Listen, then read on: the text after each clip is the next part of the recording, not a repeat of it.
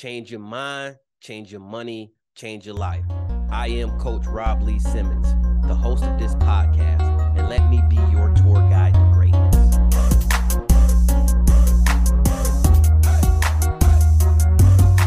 Welcome. If I was doing any better, I would be you. Welcome to the Greatness Academy podcast. I am here with my man, Rafeal Hughley. He is a senior network engineer, but the reason I have him on here is because more so, he is a business developer and an investor. Welcome to the show, my man. Hey, I appreciate it. Thanks for having me. Man, I love it. I love it because every time you and I have a conversation, an authentic conversation, it's like a podcast and we should have recorded it and we didn't capture everything that we need to capture. So we're going to do this thing today, man. All right. Yeah. So tell me kind of when did you start realizing that your regular job wasn't it and it was time to start looking at different ways to make money? Essentially it was, we're both in the military. I did 20 years in the Air Force. And I'd like to say it was probably that last 5 years in the Air Force when I was thinking to myself, like, hey, listen, I've given the Air Force all these years. I'll get this, and this. But at the end of the day, I can't leave the Air Force to anybody, right? I can't take the Air Force and, pass it on to my descendants. I can't do anything like that, right? Like it doesn't belong to me. It won't belong to anybody but the United States government, so on and so forth. So I came to that realization. And I started to wonder, like, what could I do? What could I do to be better? What could I do to make better? What could I do to be more? What could I do to make more? Right. And that's kind of how I got into the whole entrepreneur thing, the investment thing, and all that kind of stuff. That was the genesis of it. Yeah. Yeah. And I concur. I got to a position where, it started a while back, but it got to a position where, hey, there is more to this. And especially when I start realizing that I'm trading my time for money, and I'm thinking, okay, so if everybody is working hard, and I know I'm a hard worker, how come I'm not getting where I need to be? And that's when I realized it's not really time for money; it's money for money, and other people's time for money, right? Right. Exactly. What was the first venture that you started to get into or recognize, hey, this is making me money, and I don't have to do much of anything? Cryptocurrency. So, yeah. So I rode that initial cryptocurrency boom. I invested like it was something like $8,000 or something like that, and at its peak, I was sitting at like, and this is without me adding anything. I had made like $150,000 Nice. something wild like that. Yeah. So that's what really woke me up. It sparked in my head like, you know what, this money can make itself. I don't have to do it, right? It can go make itself. Right. And so ever since then, man, I've been invested in stocks, cryptocurrencies, small businesses. I love it, right? So and that's what really woke me up to investing. It's one of those things where you get a kind of a taste. I mean, I learned a hard lesson about greed too, because I didn't set any goals. So like when it crashed, I went with it, right? Right. So, but I learned a hard lesson then. But it put the bug in me about investing and making your money work for you. And I started actually leaning forward to see what was out there that I could exploit to gain more money. Yeah, crypto was one of those things for me because when I initially got into crypto, it was kind of a twofold thing, right? So I start looking at crypto and I'm like, hey, let me put some money into this thing. I put the money into crypto, and of course I start making money. Of course, the market goes up, but of course the market comes back down. So I said, hey, people are actually making money off of this. How do I figure it out like they did? So I start doing a little bit of studying, start learning about fundamental analysis, technical analysis. And then when I got into that, and I was like, oh, if this is how you trade in the market and how you trade in crypto, oh, I can get a bag. And I started running from there. And when I figured out, this is the biggest thing for me. When I figured out that it wasn't hard, it was a wrap. It was a wrap. And that's one of the things, man. Just because you don't know it doesn't make it hard. You just have to be repetitious about it. Go in, learn something new, build on top of that. I believe it took me like 2 weeks to learn technical analysis, and wow. I was locked in. Start day Wow. trading. Yeah. Yeah. And then, and it's crazy because like through that COVID wave, we were day trading, and because I was teleworking, but as soon as they called me back into work, I was like, oh, y'all owe me some money, man. Y'all owe me a bag. And so even at that point, that was recent, 2000, probably early 2001, that triggered for me is when I really started trading my time for money, having to go in the office and losing opportunities through the time that I was trading was the trigger for me. Let me throw that out there. What do you think about Bitcoin? Oof. It's kind of a love-hate relationship, right? Because that's a hard one because I love it and I love what it stood for at the time, but it also brought to light a lot of the human nature out there, right? Like you get a lot of those scammers. I had 2 Bitcoins stolen from me, right? So like it's just like when something like that happens, you're like, there's no way for me to get my money back. It is literally like having somebody take your wallet and run off with it. And they got whatever money was in there, whatever cars were in there, they got them all, right? And Right. it's the same thing. So the lack of security really, really put a bad taste in my mouth. I've gotten got twice. The first time somebody hacked into my wallet and stole about $9,000. That was the second time. The first time somebody swindled me out of 2 Bitcoin. It was a Ponzi scheme, and I should have known better, right? Too good to be true kind of thing. Right. But we all got to learn that lesson either the hard way or the easy way. I learned it the hard way. Yeah, and I think that's a good segue into my next question, right? So I think is really big to understand like learning hard lessons and having that experience, but more so having a mentor to teach you to avoid those, so you don't have to go through the experience, and the proof is in the pudding already, and just kind of following your mentor because they've already walk the path. You got the little shoes and you're just feeling the big steps that they walked in. How have your mentors affected the way that you've been investing and look at how to make money? And then would you like to name a few of your mentors or give them some shout outs? So, well, in the crypto space, I didn't really have any. Well, I mean, I had friends. We all invested together, so we were all kind of at the same stage. And crypto was so new, so we didn't really know. We didn't understand what was going on. Um, as for mentors, in today's day and age, Merritt Green, he was a retired lieutenant colonel, United States Air Force. He has his business. Shout out his business, MG4 Tech. Curtis Scholl, he really helped me out. He helped me understand business and what it means to actually run a business. Proxy Group is that's his organization, proxygroup.com. Check him out. So like, yeah, those are two of my big mentors that really help mold my thought processes around business and how I run things in the businesses I participate in. No, that's good money, man. So let me ask you, like, I like giving my people free game, man. I want to know some of your tactics. Tell me some of the secrets of business. Let's say I'm a new guy, or I'm looking to start building my business. Say I'm a business owner and I've been in business for a minute. What are some of the and I want you to give us some mentorship. What are some of the hard falls that you've had in business, and what are some things that you would key in or tell somebody, hey, start focusing on this, and everything else will follow itself?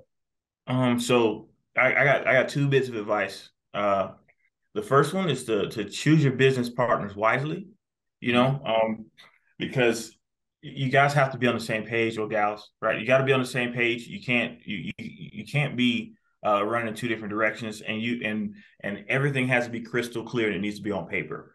Make sure all your contracts are rock solid. Something happens, if your business partner gets hit by a bus tomorrow, what happens to the business? All that stuff needs to be meticulously thought out, and you need to know what you're going to be going through, and and make sure your business partners are, they're how can I say this? Make sure that they don't have any kind of turmoil in their lives going into a business, because it can it can really strain the business relationship if both of you guys aren't good at home. Oh yeah, absolutely. I would, So on top of that, I definitely would recommend, like, if you're going into business with someone, uh the successful pieces of business and mentors that I've learned from is the ones who are in a reasonable relationship. You can't say that everybody's relationship is happy or not happy, but I right. definitely, before I would go in business with them, well, one thing I would do for sure is let's go on a double date. Let's go on a Mm-hmm. double date. Let's go hang out. Let's have fun. Let's see how you interact with your people.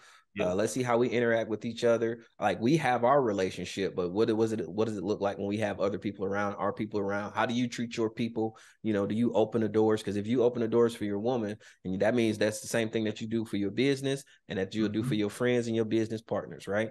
And so Yep. just looking at somebody's character is really important, because Mm-hmm. the way that they treat people in regular life is the way that they run their business. And Exactly. I think that's fundamental and instrumental to get into the bag, man. Yeah, exactly that. Right. The second thing I would say is if you are looking to invest in a business, start a small business and and understand what your role is in that and as an investor. You don't want to just hand money out and then go to work and then there's no clearly defined lines in what you're doing and what they're doing because you're investing in somebody else's business, somebody else's um, you know, dream. So you have to understand that it's their dream, right? As an investor, you can expect a return. You're gambling on their dream. If you think their dream will work, that's great, but it's still their dream. So if you don't want to deal with that, then don't invest in a small business. Go start your own. Ooh, I like that. I Mm-hmm. like that. I think that actually goes into, the other part of investing, which is fundamental analysis, really understanding the business, really understanding the numbers that they're doing, really Mm-hmm. understand what the dream looks like in comparison to the possibility. Yes. That is, man, that is huge. Mm-hmm. Um, And I mean, and I would even go as far as to say, like, even when you're investing in these large corporations that are, publicly traded and all these other things, that I would take that same mentality. Like, who is running that business and what was their dream? And are they there? Right? yeah, Because if not, then what are you actually investing in? Are you investing in are you investing in the initial dream or are you investing in because I mean a company without a dream doesn't is a company without direction. So they're just going to follow the money and eventually that leads off a cliff. no, So that's instrumental because I mean, I don't want to give an example because I don't want to be bashing, because this is the Greatness Academy. We're not about bashing, we're about building up, right? right. Straight the land of greatness, right? But Right, look right. at the possibilities of looking at a business, knowing what their dream is, and then actually seeing that they're beyond what they dreamed, right? Mm-hmm. So now, what is the dream?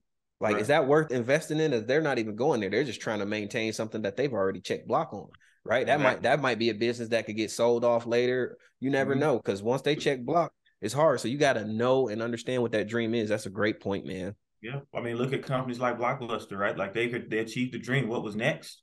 Right. I mean, they didn't have a next. So you really have to look at that and see where these companies are headed and what the dream is.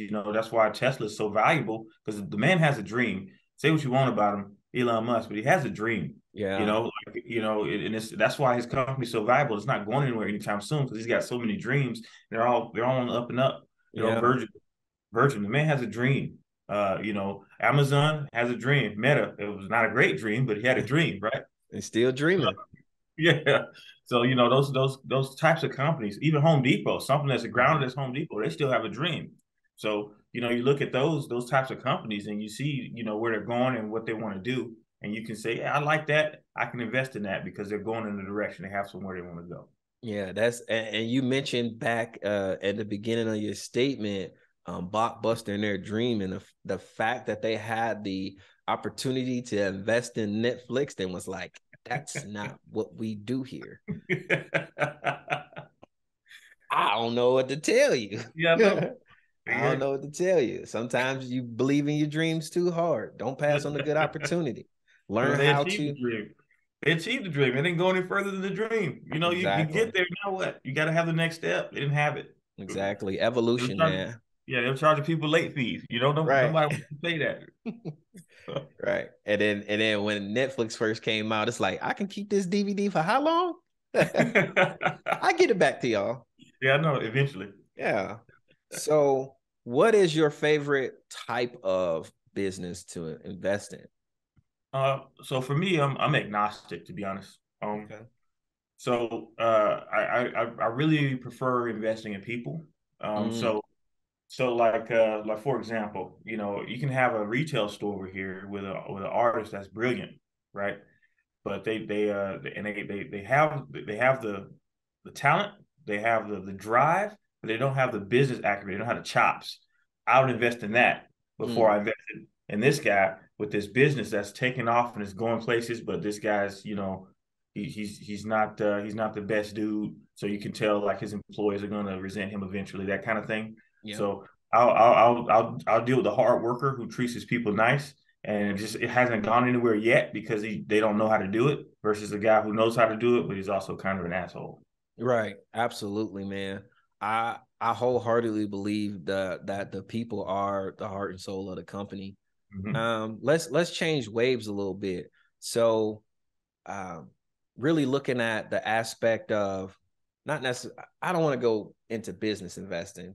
I want to Mm-hmm. talk a little bit about um, business developing, right? Yeah. So, what do you think is a foundational piece of a business? So the foundational piece of a business is one is a decent business plan, right? So I was talking about the guy over here who has he has this he has a clothing store. He's a designer. He has the talent, but he doesn't have a business plan. That's where I come in, right? Okay, let me help you figure out how to turn your talent into money, right? One of the businesses I invested in, Soul for Soul, right? Mm-hmm. We did so he had when I met the guy, he was basically selling his shoes out of the back of his car. Like he was doing, customized shoes. He was selling them. He was doing a great job. He was making money. But when he moved to Germany, he had to move the business from UAE to Germany, and he was starting from ground zero again. So he started selling out of the back of his truck. So I was like, okay, well, let's put a business plan together. Let's start looking at, all right. You got these shoes. How much do the shoes cost? Okay. We paint shoes. How much does the paint cost? Okay. How long does it take? So like you got to do a design. So we need to figure out how much time we're going to charge the customer to sit down with a designer, and so they can, because that time is money. So they sit down, do the design. And then we got to figure out, okay, I had to put an equation together. I actually had to do I had to put my math cap on, and put an equation together. Okay, so how much are we going to charge these customers? And it varies depending on the complexity of the shoe, the coverage of the paint on the shoe, the amount of time and effort it takes to do the upholstery if they want that. So we had to actually create an equation, which we patented, by the way, to Nice. uh, to to uh, to get this shoe and get everything and figure out how to charge for the time of an artist, and that's not easy because artists you typically, when an artist isn't like doesn't have a business mind, they charge based on how they feel, um, versus what the actual value, and a lot of Right. times they undercut themselves and they won't make any money. Right. They'll charge the worth instead of the value. Like, hey, I Right. only paid $10 for this, like $5 worth of the paint. But Mm-hmm. you put 20 years of experience into this. That's Mm-hmm. completely different. That's Exactly. valuable, you Exactly. know? Yep. So time, paint, shoe coverage, because you got to paint the shoe. So you got to know how much paint you put on that shoe. So you got the shoe, you know what size the shoe is. So based on the size of the shoe, you know how much coverage you had to put on the shoe for that specific design. Right. Like there's a whole equation I put together for that. And we use it to kind of value our product today. And excuse my ADHD, because I'm about to switch. My mind is about to go in a whole different direction again. But I love just picking your brain and giving people the opportunity to see the possibilities of what you can do. So you did 20 years in the military, Mm-hmm. and you got out and you started doing a few things, start doing some business ventures, started developing a few businesses. Mm-hmm. Also, you have investments in properties and things of that nature.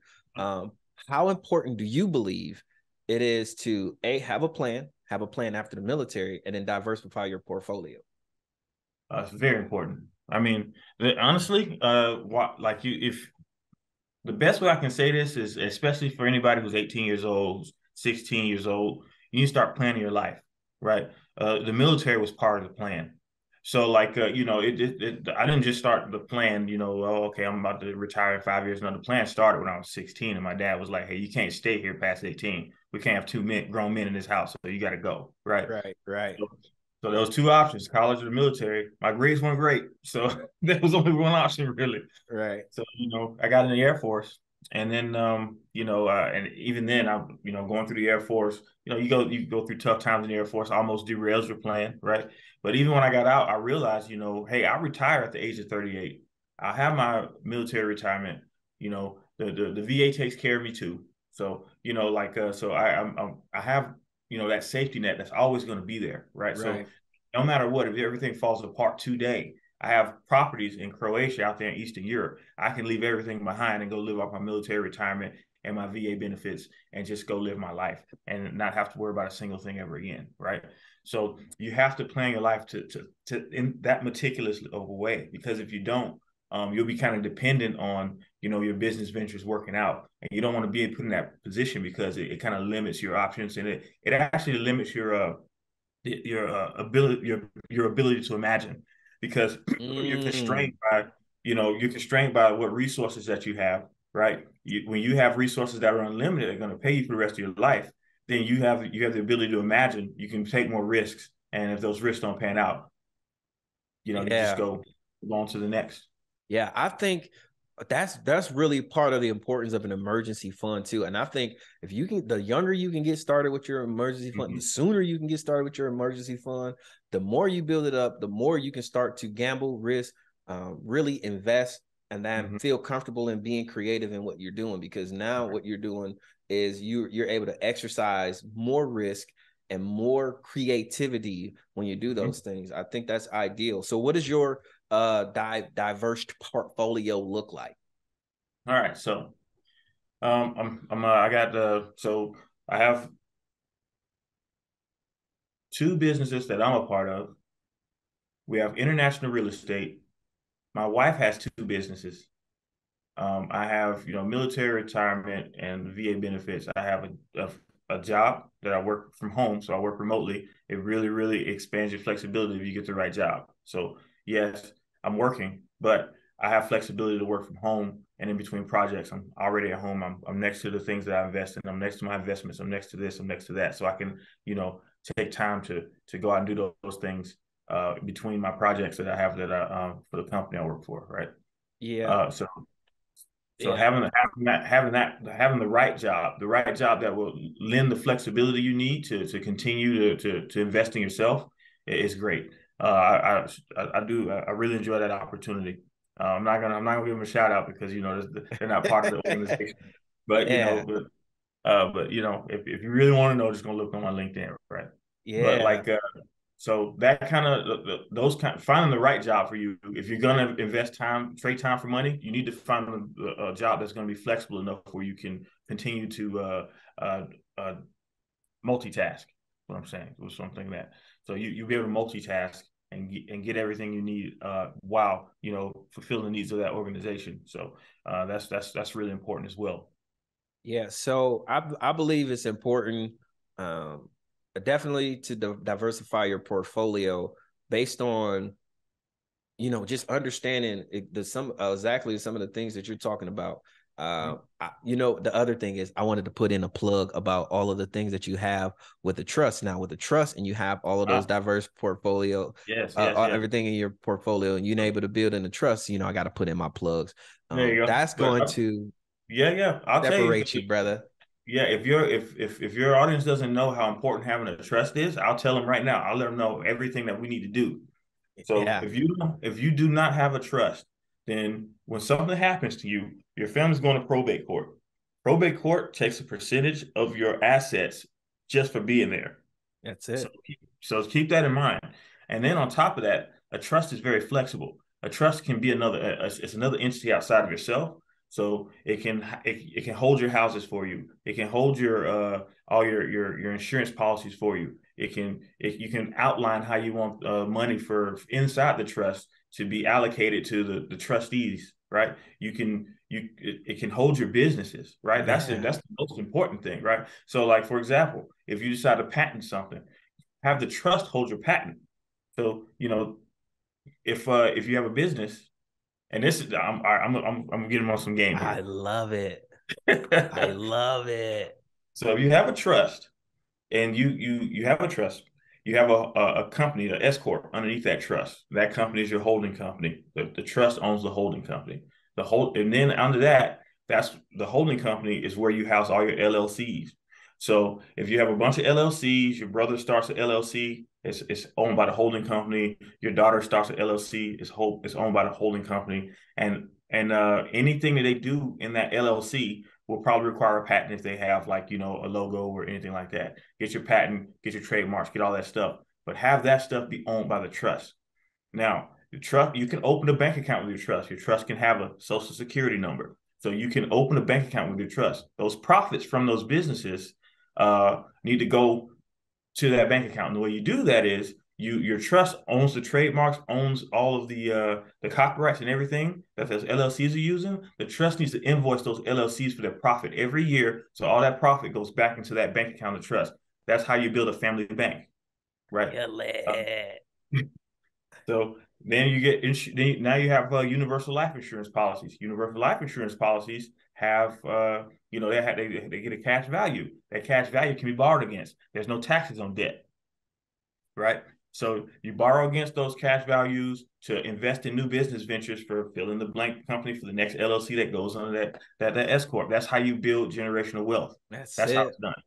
So it's really circular. And when you die, the trust is the beneficiary of your life insurance policy. It goes into that bank account, and now you can lend against that money to another LLC for the next generation. The next generation just keeps going down. That's why the Waltons are so wealthy. That's why Bill Gates is his offspring are going to be built set for life, right? Like that's how all these billionaires and millionaires are continuing to perpetuate their wealth.